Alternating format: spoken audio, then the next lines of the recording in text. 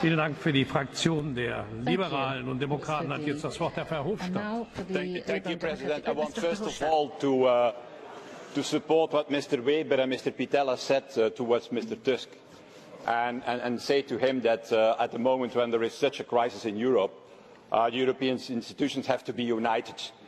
European Council and European Parliament, and as you are invited here, you invite us also on Council meetings, and do that also in the extraordinary meetings, please. Well, Mr. Tsipras, welcome. You see, you don't have to be afraid of the European Parliament.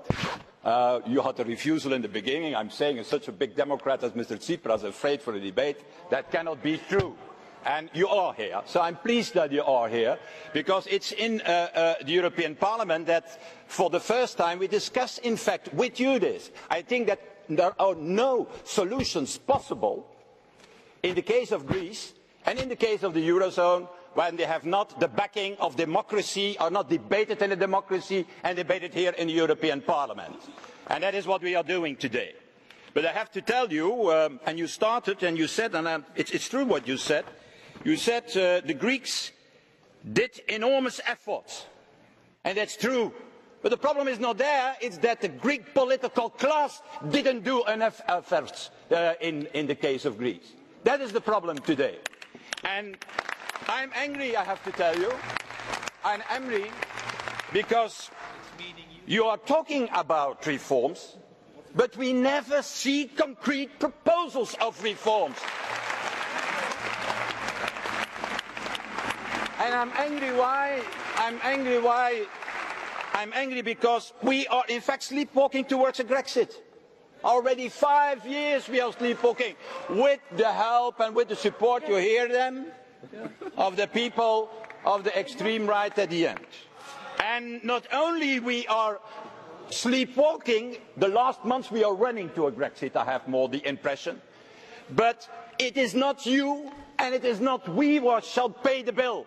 It's going to be the ordinary Greek citizens who are going paying the bill of a Grexit of 30–40%.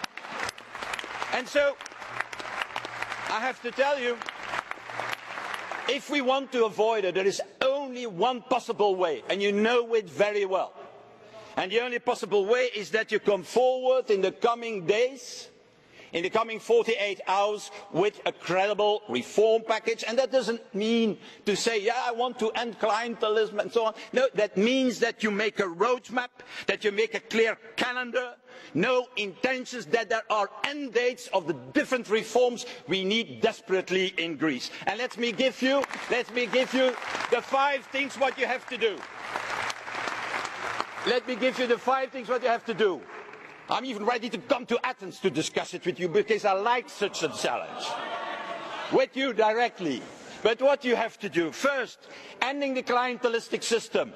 You need to put legislation for that on the table that doesn't exist, and not to apply yourself clientelism. Because a few weeks ago, 13 directors in the Ministry of Education has to be nominated, and by accident it were 12 of the Syriza party, and only one, they don't know what his affiliation really is. That's the reality. You're using the system. You are falling in. You're using the system.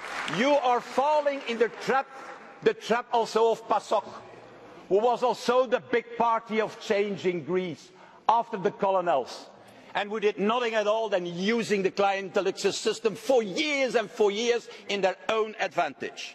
You have to downsize the public sector. I know it's difficult maybe for the leftists, but it has to be done. Because 800,000 people, civil servants, that cannot work. You, Mr. Tsipras, you have to transform the public banks in a private banking sector. You have to open the markets and the professions for young people. We don't have legislation. Put legislation on the table to open at least 10 professions who are still closed in your country. And finally, let's propose to end the privileges in your country. The privileges of the ship owners, the privilege of the military, the privilege of the Orthodox Church in your country, the privilege.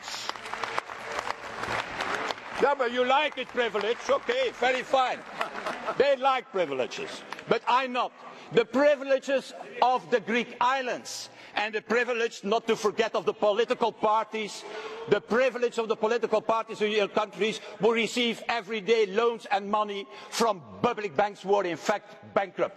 Also, Syriza, your party, receives such money.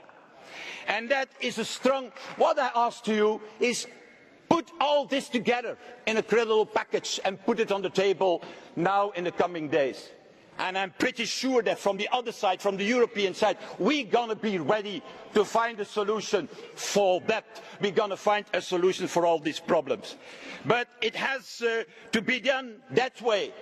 And you can do it because there was never a prime minister in Greece who had such a strong mandate as you. You have even a double mandate.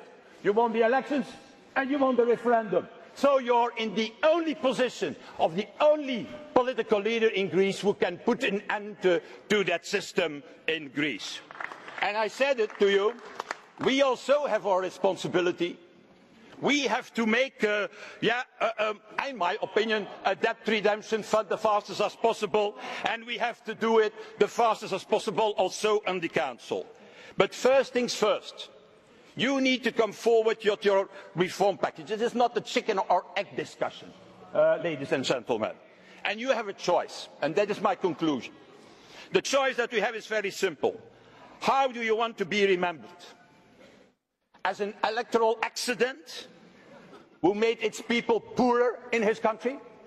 Or want you to be remembered, Mr. Tsipras, as a real revolutionary reformer in the tradition of Trikoupis and Venizelos? I'm not talking about the Venizelos of PASOK, the new one. I'm talking of the real Venizelos, the big leader between the two world wars, who modernized this country, a liberal, who in fact modernized his administration. That is the choice to make. And I know what you people want. 80% of your people want to stay in Europe and in the Eurozone. So show what you can now and show that you're a real leader and not a false prophet. Do it.